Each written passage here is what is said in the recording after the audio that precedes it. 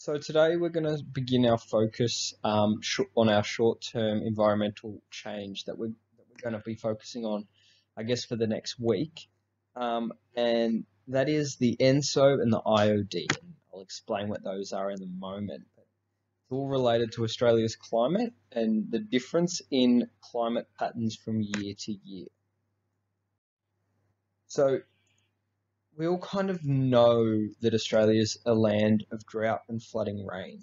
We have this intrinsically within us because we grow up in this country, and we know that some years it's really dry and some year there's these floods, and we know that Australia's climate it changes so dramatically. But why? That's what we're going to look at over the next week. We're going to look at the reasons that from year to year, Australia's climate varies hugely. And this doesn't happen everywhere in the world.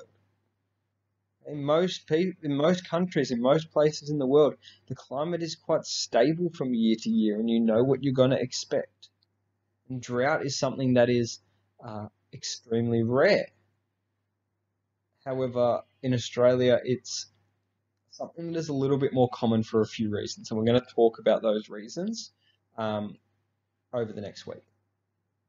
So, just for an example, the first graph here on the left shows Australia's temperatures from last year, from 2019. So we can see the 2019 temperatures, and this is taking all the temperatures, averaging them out, and was the year hotter than normal or below normal, above average or below average. And you can see there that most of Australia was very much above average temperature. And some of it was even pushing up into the highest on record. Actually, quite a lot of it was pushing up into that area. Now, you look over again on the right-hand side and you look at rainfall, and you can see there that most of the country, or quite a large amount of the country, is either very much below average rainfall or even in some cases the lowest on record, especially in that northern New South Wales, southern Queensland area. Lowest on record rainfall. Now, that was last year, and let's compare that to what's happened so far this year. So far this year, you can see that the temperatures are in this part of the world just a little bit above average, and in some parts not so much. In some parts they're actually quite dramatically above average. But if you look at the rainfall, you can see that we've had the white area is the average rainfall, and anything that's getting up into the blue is much higher than normal rainfall. So you can see here that this year so far we've actually had quite a lot more rainfall. And what we're going to look at in this PowerPoint is what are the reasons that the rainfall and the temperature fluctuate so much in Australia. So from 2019 to 2020, what was the difference? Why is it raining this year and why wasn't it raining last year? So Australia's climate is constantly changing. You can see that in the picture of Bairnsdale below. There is not much left of Painesville Road there, and there's not much left of the skate park or anything like that. So we know that Australia's climate is changing because it's not like this all the time. This doesn't happen every year, it just happens pretty rarely. You may know that we have hot years and cold years and fires and no fires and rain and no rain.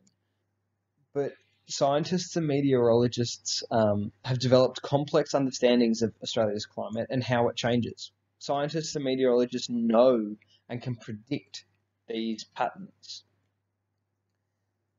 So they understand that drought and floods in our region of Australia and throughout Australia more broadly are caused by two main systems that we're going to look at in the next week. The first is the El Niño Southern Oscillation. The El Niño Southern Oscillation, or ENSO. Now, El Niño in Latin means the boy, okay, and we'll talk about that in a bit later, but El Niño Southern Oscillation, the reason it's in Spanish is because this weather pattern doesn't just influence Australia, it actually influences the whole coastline of North and South America as well. So it's a huge weather system, and it's a very complex and profound weather system that we need to understand if we're to understand Australia's climate. And the second is the Indian Ocean Dipole. Indian Ocean Dipole. So we've got ENSO and the IOD. Okay, we're going to be looking at these two in a lot of detail this week to try and really understand, or next week, I should say, to really try and understand what causes the changes in Australia's climate. Okay? And as I just said, these systems also affect other regions on Earth, from California all the way to Eastern Africa. They're not just Australian climate drivers, they drive climate right across the globe. Okay? And they're very important systems that we are going to discuss. All right, so the first one we're going to look at is the Indian Ocean Dipole. And this is the first one we're going to delve into, and that's because it's the one that's had the most recent effect in Australia. The one that is current, and we can really talk about the recent weather events that we've been experiencing in relation to the Indian Ocean Dipole.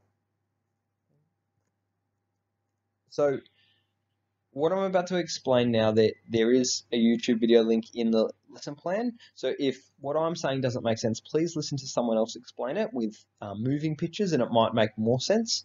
But listen to both and see if you can get an understanding of this. The main thing to think about with these climate drivers is they're looking at what causes rain. They're looking at the evaporation from warm oceans, so the evaporation of water from warm oceans into the sky, and then wherever that's occurring, there is more rainfall. There is more rainfall where there's more evaporation. Okay? So if we follow the hot water, if we follow the warm water in the oceans, we'll find the rainfall. Okay? So what we find is that warm water in our oceans is not always in the same place. It moves around, and as such, so does the weather. So the Indian Ocean Dipole has two phases. It has a positive phase and a negative phase. Now, this positive phase is when there's a large area of warm water on the eastern coast of Africa, as you can see in this image. So warmer than normal water on the eastern coast of Africa, and on the western coast of India, and up in that general region. And the waters off the coast of Western Australia and Indonesia are cooler than normal. Okay, so we're set up with this system, okay? And what that leads to is, as you can see, the direction of wind and airflow that is shown in that diagram, but also what that means is the rain follows the warm water. So you'll find the warm water moving towards Africa, the rainfall moving towards Africa, and what that means is that in Australia we have a much reduced chance of rainfall across that northwestern and then into southern Australia. Okay? Now, the weather in Australia moves from the west to the east, so from Western Australia over towards us. And so things that occur in that general area of Western Australia have a huge impact on whether we have rain or whether we don't. So this is a positive phase. A positive phase means that there's reduced chance of rain in Australia and more chance of rain over in Africa and maybe into the Middle East. Okay? Now, this is, I guess, counteracted with a negative phase. So in a negative Indian Ocean Dipole, we see that